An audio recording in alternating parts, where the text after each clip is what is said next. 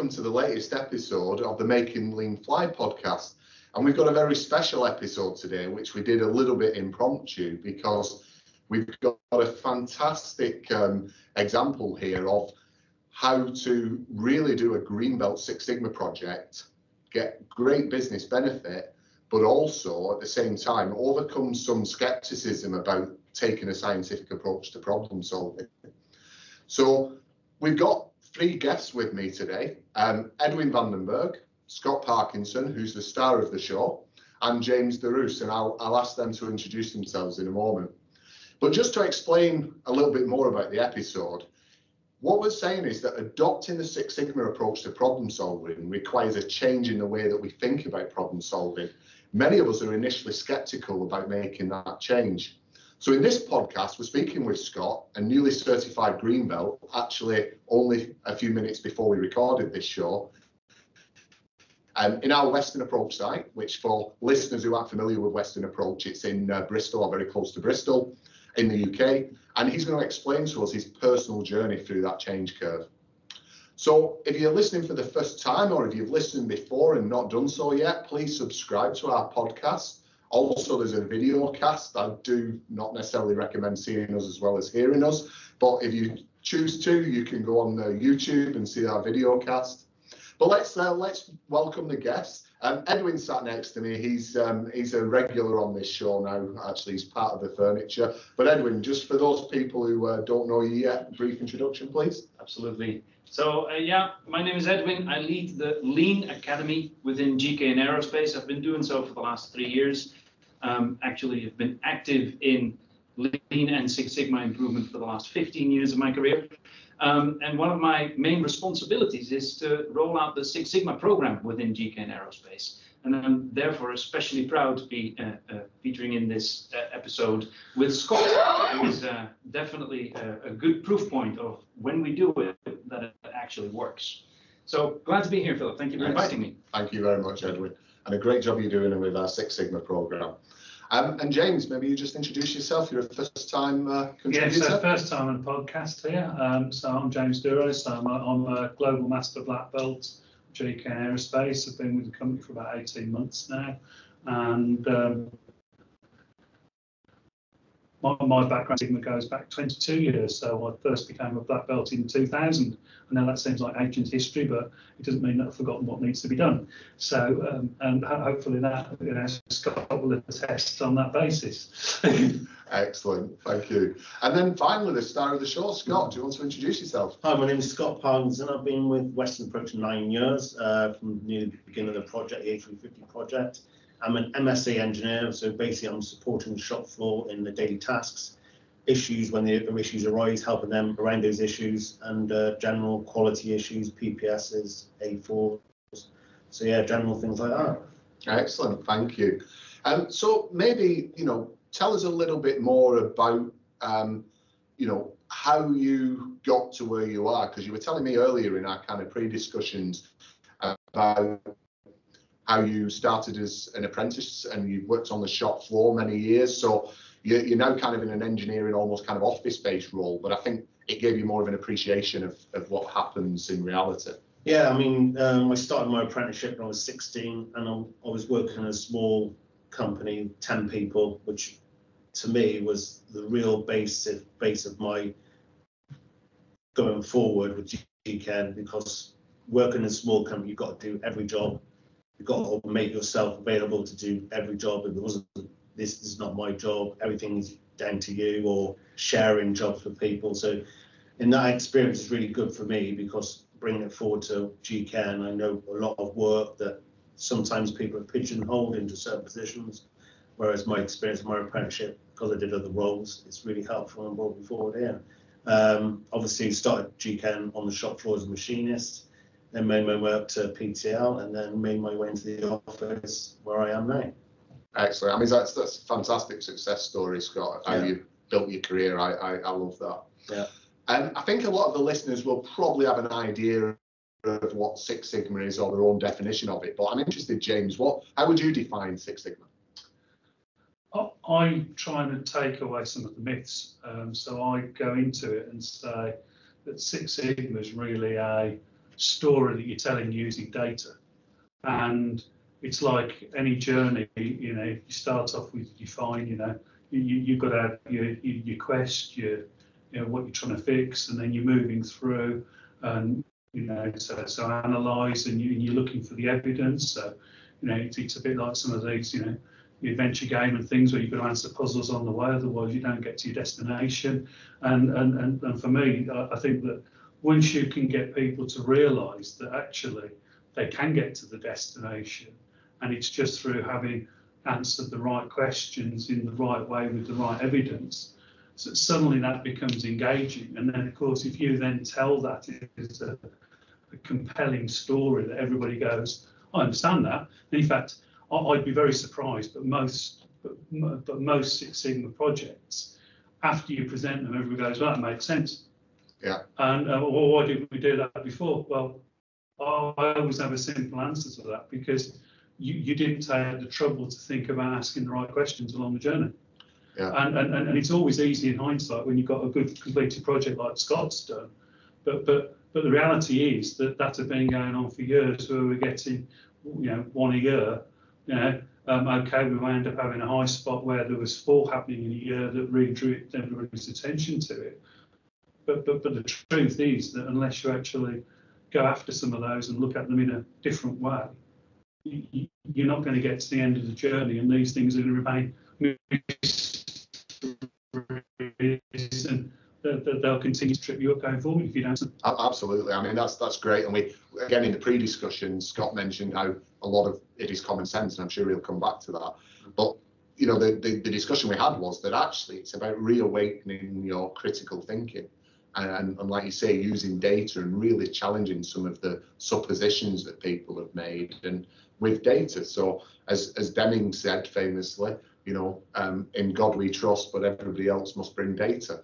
And that's really what Six Sigma is all about, isn't it? Anything you want to add, Edwin, to that? Well, what I like about Six Sigma is that it is independent of the process. So you can predict the quality going with each of the processes by taking the Six Sigma view. Yeah. The Six Sigma quality level of 6 means that it won't go wrong more than 3 out of 1,000,000 times. And that is a really key thing. It brings you from the environment of vagueness to real numbers, real predictability, and that's what we need to have if we want to have a good product with high quality going to our customer. Yeah. So independent of which process it is, you can compare it at the quality level and be very confident of the outcome if you have reached a high Sigma level. Absolutely, that's really, really good point. So Scott, I think most people are really interested in what is this project, or what was the project that you completed. So could you maybe share with us a bit the project background? Yeah, project statement basically is we were getting holes, damaged holes in the spars, and this was causing scrap spars. We had 4 in a matter of 7 months. So 4 of these spars were quarantined. Some have come back, 2 are in the middle of being checked. So yeah, that was the basic project, and we had changes within the process which we thought was the issue. And then what we've done, we've investigated, because of the Greenbelt training I had and my 8D training, we managed to go away from everyone thinking that change was the issue to actually finding something else through our testing and everything like that. So which has been really good. Excellent. And just for people who aren't that familiar with the project products that you make here, yeah. So this is for the Airbus A350? Yeah, this is for the 350. This is the inner spar, which is where the main landing gear is hanging down, all the titanium parts. So our hull damage was caused in areas where there was titanium, which is a harder material. So this is where we were getting our main issues, and this is the expensive areas, we'd say, the cost of the parts, titanium, especially at the moment with the titanium, cost of titanium going up. Yeah. So yeah, this is where the main issues were within the product. That's fantastic. And you actually came up, I think, with a very innovative way of testing and getting the data, because these are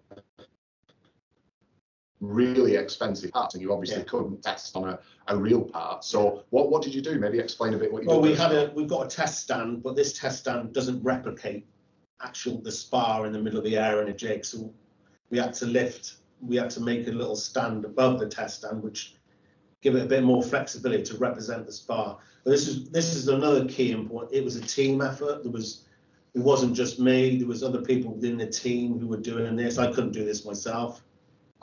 Within the team, we thought of these ideas. This is what, I think it's very important that we don't just make it one person.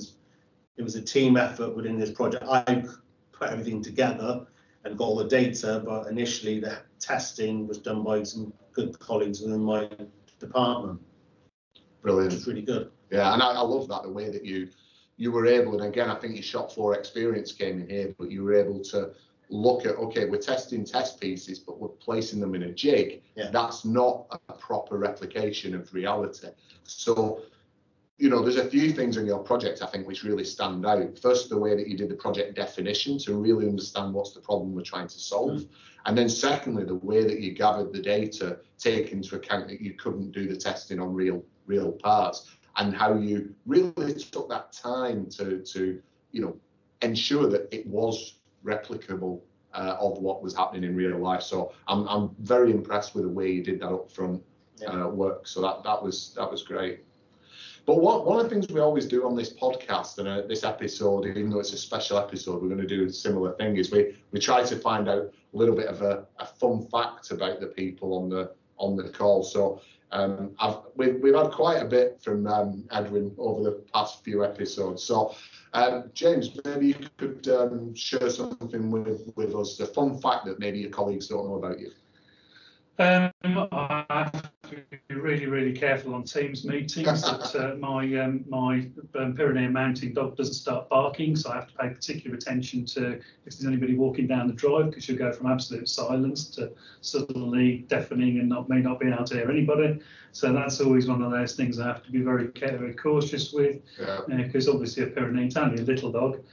I'm lying, by the way, it's a big dog, it's a Mastiff, and it's definitely, you can't ignore her when she decides to bark. So that's, I guess, fun, and a nuisance all at the same time. So it's they often say that dogs reflect their owners, James. I haven't got white hair. Well, you can't ignore him when he starts to bark. I need to be careful in Teams meetings with him. Very true. And what about yourself, Scott? What could you share with us? Well, fun facts. My hobby is, if people don't know, and they take the mick out of me sometimes, I'm into horology, which is watchmaking. And people always take the mick out because my timing is always early as well. So it's a bit of a fun fact that I'm into horology. I'm also very honest. Yeah. Probably the other way, always early. So yeah, so I suppose that is a fun fact in a way. No, absolutely. It's certainly something I didn't know about you, Scott. So I know you've always got time on your hands. Yeah. I love to hear these little segments of what people do. So I think what would be interesting is maybe you sharing a little bit more of your experiences, Scott. But before I ask you to do that, I'd be interested, James, in your view of how you observed as Scott's coach. How did you see him experience the project?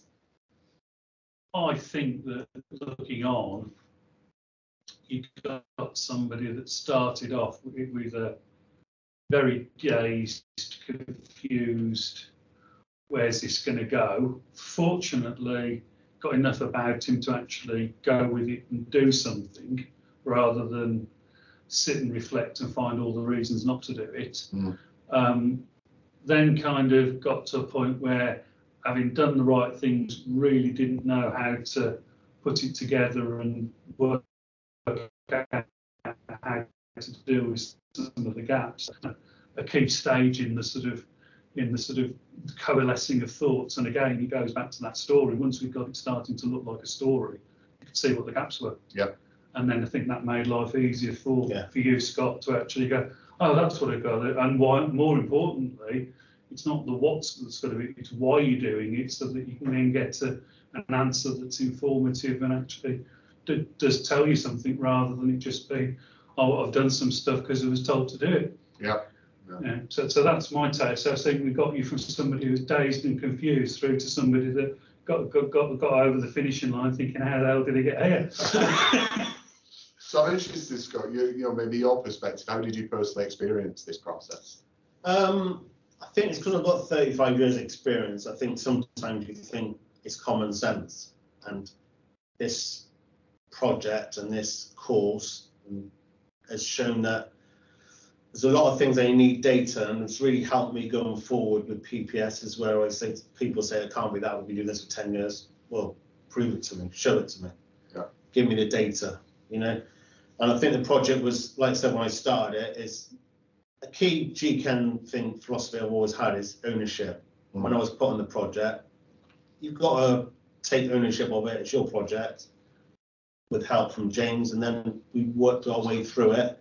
Like I said, like James is right at the beginning when I was put on the course and then was at Phil, and I was like, oh my God, 51 years of age. Do I really want to be doing this sort of stuff now? And actually when we come away, and then James has helped me as well, and with help from the team, it's really, it's good, valuable, and I would say it's really helped me going forward when I do my PPSs and help the shop floor with issues. It's really helpful. Excellent. Yeah, and you mentioned PPSs, which again, for those not aware, it's a practical problem-solving approach. Yeah. You're coaching people in how to do that, Scott. So again, you're able to give wider than just your own impact. You can give out wider by helping and coaching others. So that's really, really great. What's as head of the academy, Edwin? You've seen a lot of it. What's your view of this as a Greenbelt project? If you take a look in general around Six Sigma projects, very often people tend to get lost. People get overwhelmed with everything that they think they need to do, and they need some guidance. And the guidance actually is built into the framework of the DMAIC. And what we've done is we've basically per phase said, these are the questions that you typically want to answer. And if I look at what Scott has done, he's actually taken that to heart. He's really looked at what is the first phase? It's the define phase. And in the define phase, there is a project definition to be built. And the way you built your project definition was by challenge. You basically said, do I really understand? Can I really answer the questions that are there? Like, what is the voice of the customer? How does that translate into my particular situation? What is the real answer to it? How can I make the problem measurable? What's the KPI that goes with it? And as an example, first you thought, well, the cause of this all is the broken drill bit. You've told us about that. And that's it's more the symptom than anything else, you found out. But then you need to ask the question, right, how do I really measure what's going on? What is the problem really, the problem statement? And what's the KPI that goes with it? And I was thrilled to hear your story around, well, actually, if you take a look at single hole drilling, we're doing a really great job. It's a very high quality level. So that was the wrong answer to the right question. Can you maybe elaborate on that? What are you in your project when you found the real answer?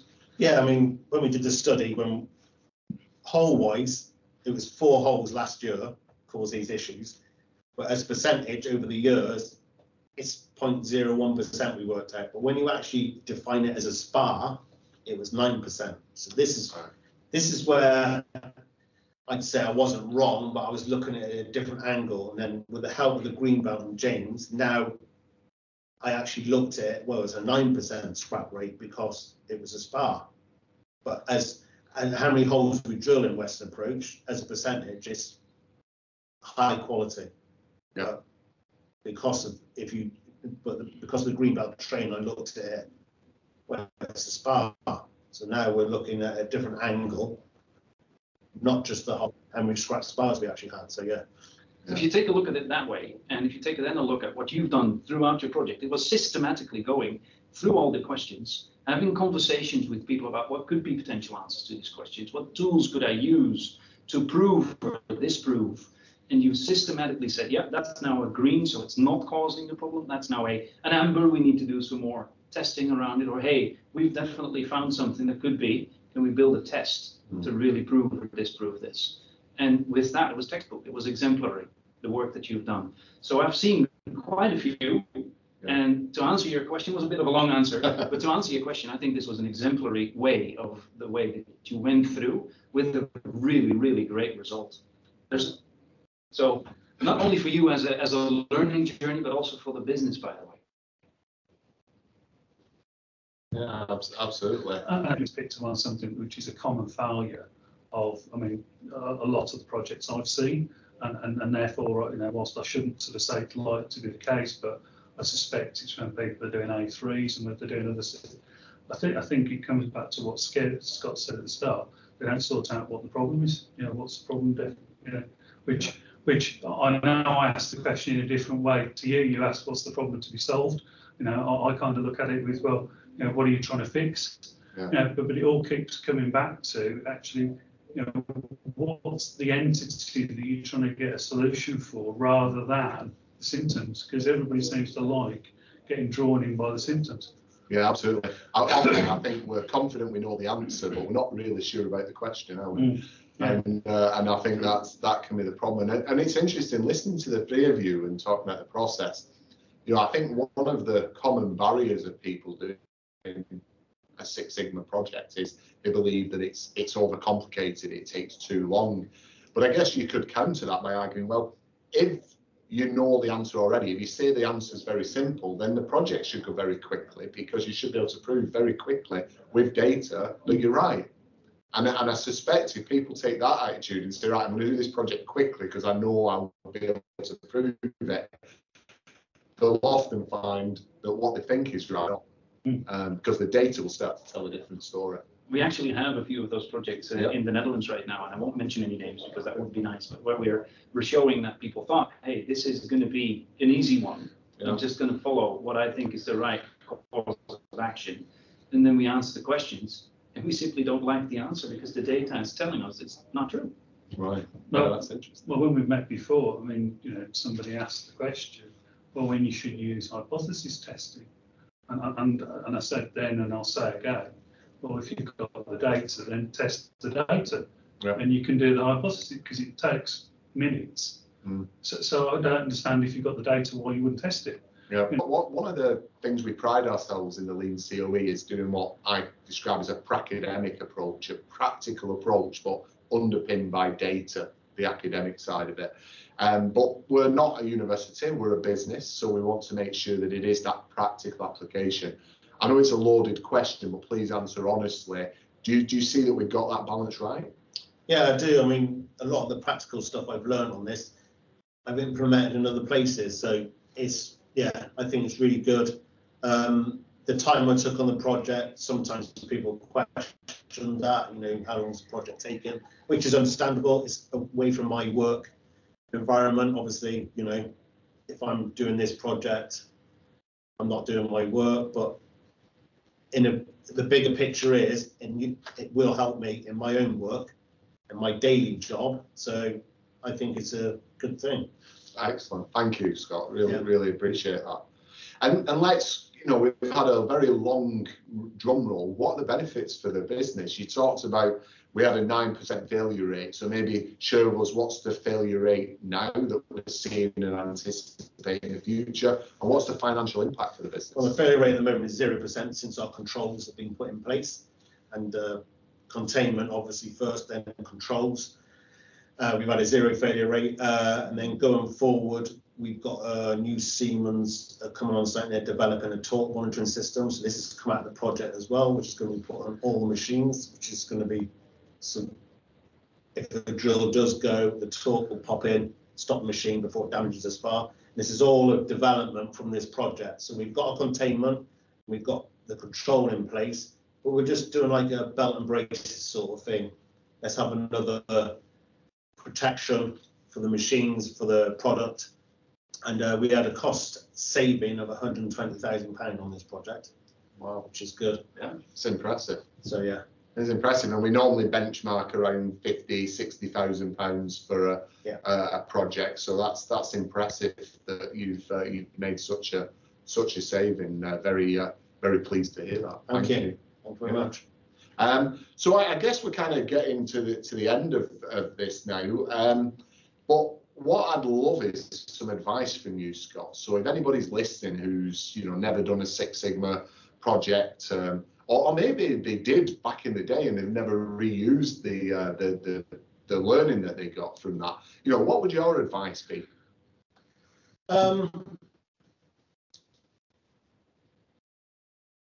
Probably a bit good start, to be honest. Another project, another course, blah blah blah. But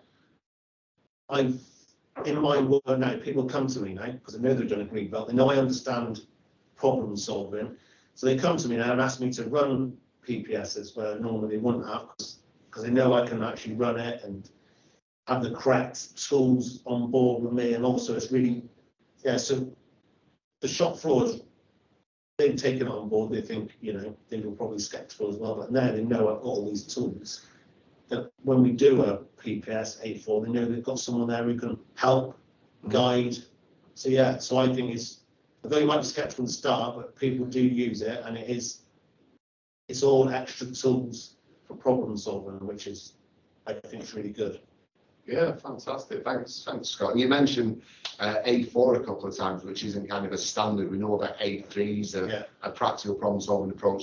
You talked about A4s to me earlier, and those is kind of a Western approach developed format where you do 5 whys. It's 5 whys. Yeah. So every QN, every oversized hole QN is an A4's raised. So everything that's incorrect, an A4 is raised. We do an A4 first, 5 whys.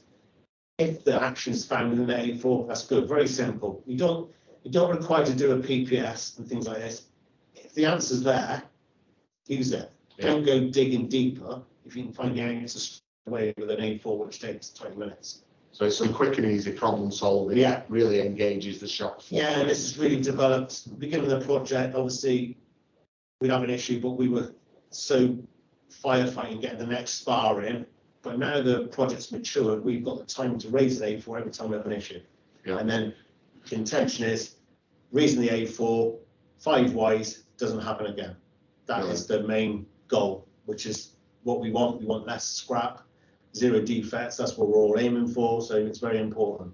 Excellent. Oh, fantastic, Scott. Fantastic. So, great advice, great project explanation. I just want a couple of final words, brief words from James and Edwin, really, just with a question. What advice would you give to people? So, James? Work out what question you're trying to answer.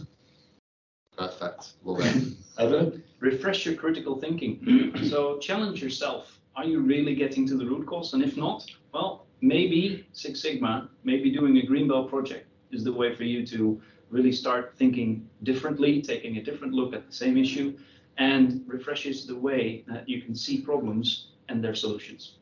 Excellent. Great final word. So thank you, Edwin. Enjoyed having you on the show again. Thank you very much, James. First time, won't be the last, I'm sure. And Scott, it's been a pleasure spending some time this morning with you, seeing your project, doing the certification board, and I'm very proud to have my signature on your Six Sigma certification because it's very, very well deserved. Yeah, so am I. Yeah, indeed. Absolutely. So to those listening on the podcast or watching on the videocast, hope you enjoyed this. Hope this special episode gave you a different insight to what we normally do. And remember, it's about changing how you lead, not who you are.